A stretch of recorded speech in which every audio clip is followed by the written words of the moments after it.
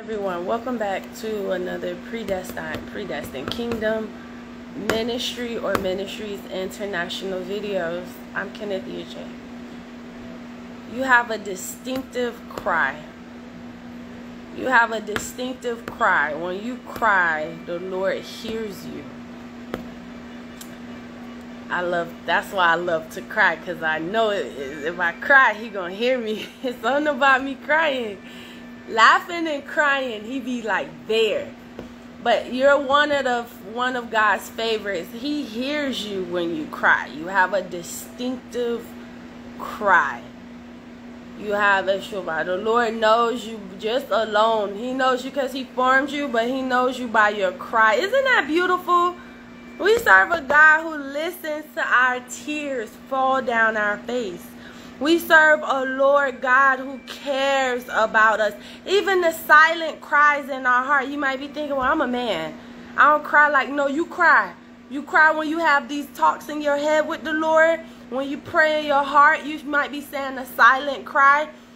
You have a distinctive cry and the Lord knows you by it. So that's pretty big. In Isaiah 30, verse 19, it says, "For the people shall dwell in Zion at Jerusalem.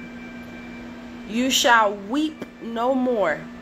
He will be very gracious to you at the sound of your cry." Weep no more, says the Lord. Okay? He hears it. He is answering you. Okay? He heard you cry. So the Lord is saying you have a distinctive cry and weep no more. He heard you. He hears you. He understands what you're going through. And He is coming to make things right. Okay? Now this is a part 2 for other people. The question is saying, why are you so tempted to rebel against God? You know that what you do at certain times are not right. You know, like the Lord will speak to you and tell you not to do something, but you're probably, yes, the Lord is showing me you're one of those people that say, but that's not God. That's not God. Like you deny the Lord when He speaks to you or show you something. And then you go and rebel against God. The Lord is saying, seek after Him. Seek ye first the kingdom of God. Why are you so tempted? He's giving you everything you asked Him for, whether it's coming now or later. Why are you still worshiping false gods? Why are you still rebelling against God? When He tells you to go left, why you don't go left? Why do you deny God? Why? The Lord says you need to repent before Him. And that leads to reconciliation in life. So it's a part 2. Okay, those of us who are still rebelling against the Lord, I mean, we all sin, but some of y'all just decided to worship other gods. Or y'all just decided to not listen to the Holy Spirit when the Lord tell you to leave this person alone. Move forward. Stop harassing this person because they're not going with your choice.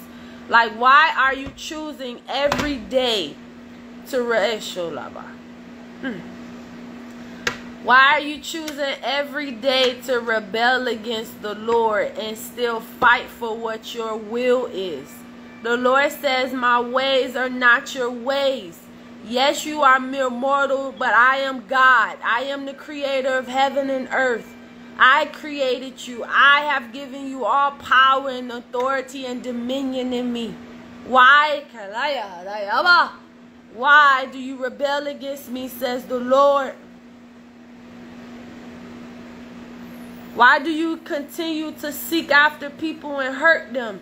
Because I'm blessing them and I'm giving them this man or woman, or this amount of money, or this home, or this material, or this position in me. Why do you seek after rebelliousness, says the Lord? Repent and turn from your wicked ways. Put on the new character of a man. Be ye holy. That's not being holy when you do that. And then you try to call somebody else out for doing something unholy, but you being unholy yourself and you overlooking it. This is the Lord speaking. The prayer says, Dear God, forgive me for seeking safety, security, and protection apart from you. Please restore my love for you. No, I don't do that.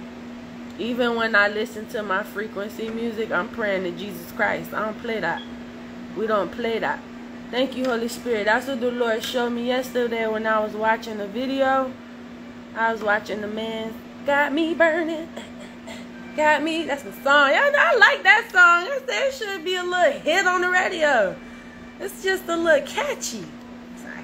I was watching that video and I heard, well done, thy good and faithful servant. I said, I know he's speaking to all of us then. So, praise the Lord.